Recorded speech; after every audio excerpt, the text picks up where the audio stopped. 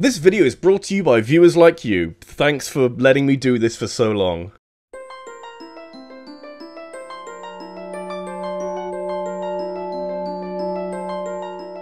I know I'm making Zelda month as a way of celebrating the release of Tears of the Kingdom, but you'll be surprised to hear just how much of May has been spent not playing that game. Yeah, it's a Zelda month that includes every other game in that franchise too, but seeing as though we're at the end of May and people have had a couple of weeks to play Tears of the Kingdom, I should dedicate a bit of time to talk about the best and worst dungeons in the game. Zelda had a bit of a break from dungeons, with Breath of the Wild opting for Divine Beasts instead, but Tears of the Kingdom came roaring back with 4 exciting dungeons and 2 smaller areas that I'm going to count as dungeons for the sake of giving me a little bit more to talk about. Obviously I'm going to spoil quite a bit, but nothing beyond the last dungeon in the game, which helpfully isn't really linked to the end of the game all that much. Are the dungeons good after all this time?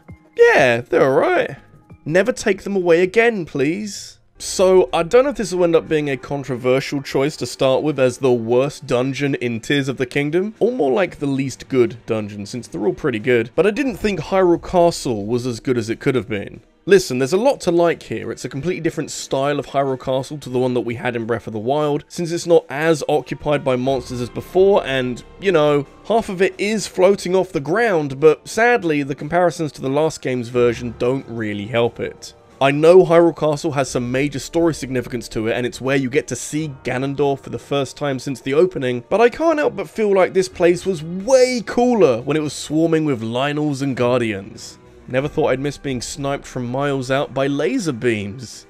Tears of the Kingdom decides to replace the siege feeling of the previous Hyrule Castle with running around after obviously fake Zelda until you've had the kind of tour of the castle that people would probably pay a lot of money for. It's not particularly challenging, it's just kind of annoying to have to follow Zelda all over the place in a way that is only really delaying the inevitable obvious reveal. Honestly, the best part of Hyrule Castle was the fight with multiple Phantom Ganons, since it fucked up my shit when I fought them, and it forced me to really pay attention to how I was fighting these things. I was worried that having 4 extra party members would make a lot of the combat in Tears of the Kingdom too easy, but facing down 5 Phantom Ganons on your own does not sound like my idea of fun, so thank merciful Christ for my entourage.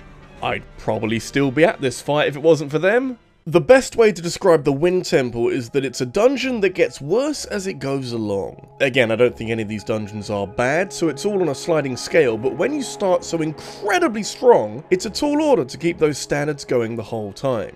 The approach to the Wind Temple is probably the best in the whole game. It's a thematically appropriate climb up into the clouds via sky islands and airships that goes on for so long and goes so high that I remember looking around after 20 minutes of climbing and realizing that I was still miles away from the Thunderhead that houses the Wind Temple. By the time you drop into the Thunderhead from above, you're at one of the highest altitudes you can be at in Tears of the Kingdom, and damn, this is before the dungeon?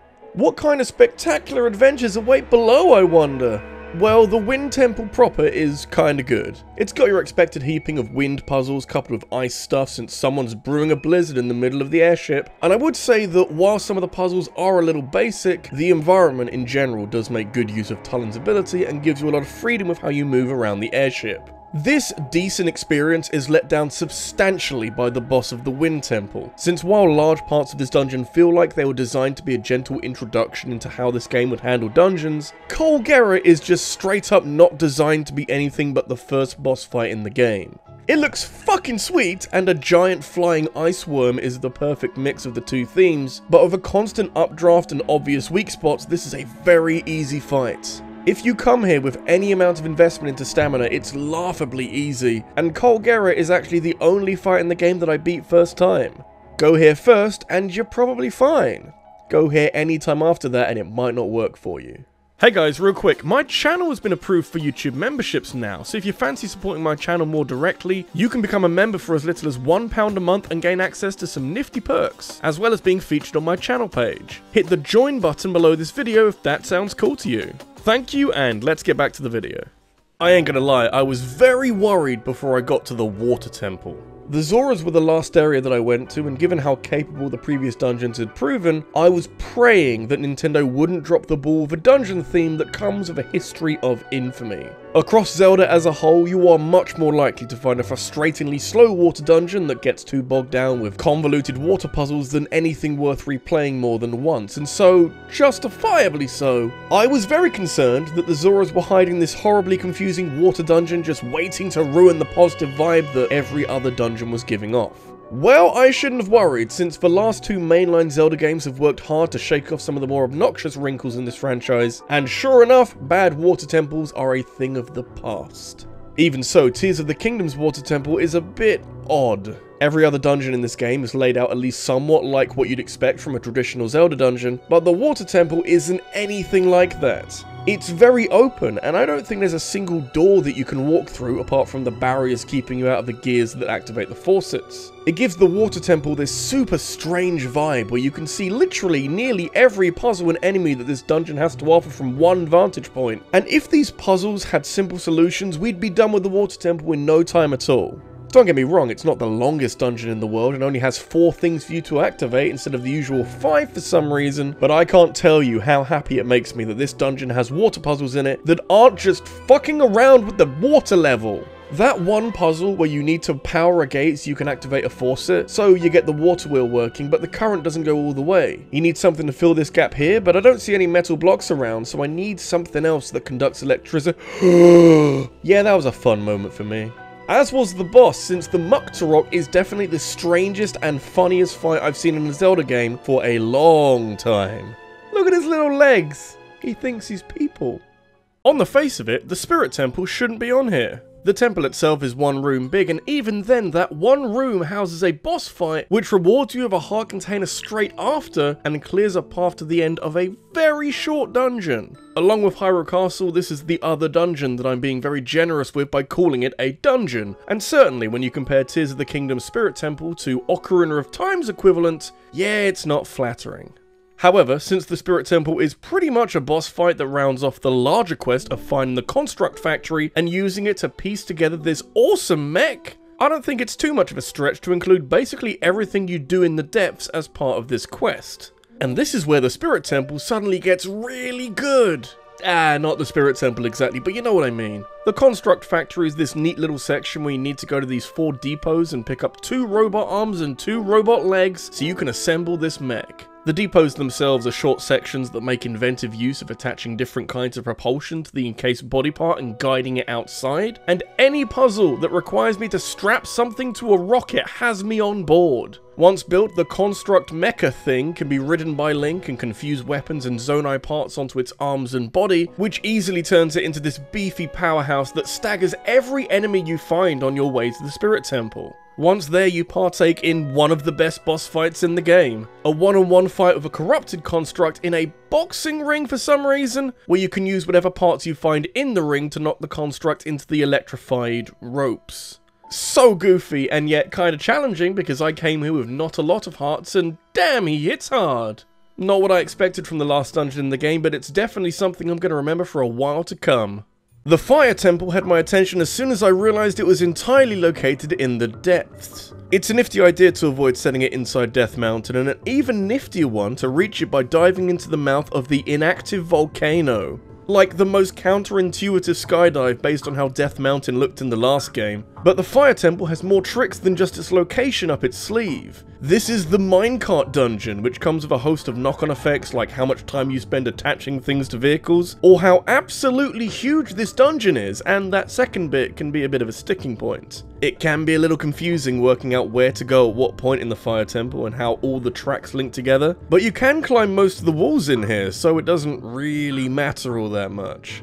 And if this is the price I have to pay to screw around with minecarts the whole time, I am more than happy to oblige. While general navigation can be a little challenging at times, I didn't mind it too much since you're spending most of your time racing around in minecarts, with the Fire Temple able to go the extra mile by putting them to use in some very nifty puzzles. A lot of this dungeon is just navigating the environments via minecarts, but it never wore me down like you'd perhaps expect it to. Especially since there's an entertaining boss fight waiting at the end of all of this, and a long-awaited reunion with some kind of variation of Goma. This time with a rock exterior that can only be damaged by sending Yunoba for a ride around the boss arena. The second phase is a little luck-based since you'll probably have to aim away from Goma to actually hit the spider, crab, rock monster thing, but that's my only real issue with this. We sure are a long way removed from Breath of the Wild having 4 different flavors of Blight Ganons, aren't we?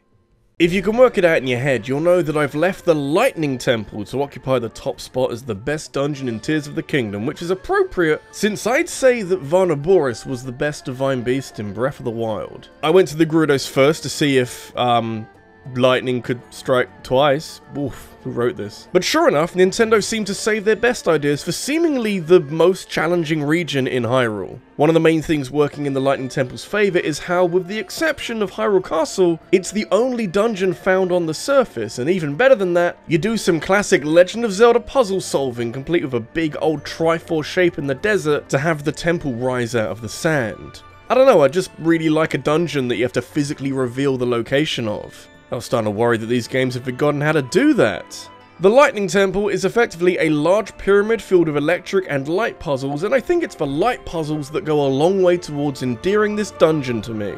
It's actually quite dimly lit in here, so it gives off a lot of secret temple vibes that hasn't been disturbed in centuries, which obviously works perfect with a desert-based dungeon.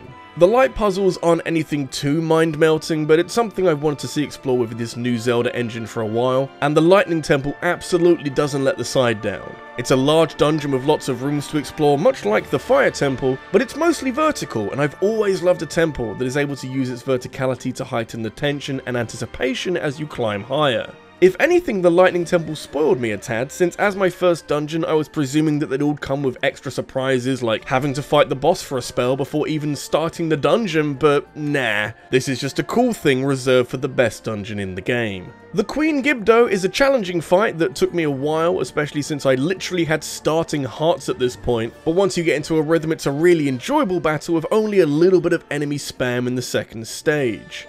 When that light drops, it's all over for these clowns. So yeah, that's all the dungeons in Tears of the Kingdom. Do you agree, or did you really like Hyrule Castle? Let me know in a comment down below. If you enjoyed this video, make sure you leave a like and hit subscribe for more, and hit that bell for notifications of every new upload. If you need something else to watch right now, I talked about the scariest Zelda moments last week, and I also want to thank my top supporters on Patreon, including Lima Pro, Blue Catarade, and Devon Hart. Thank you for watching, and I'll see you in the next one. Take care.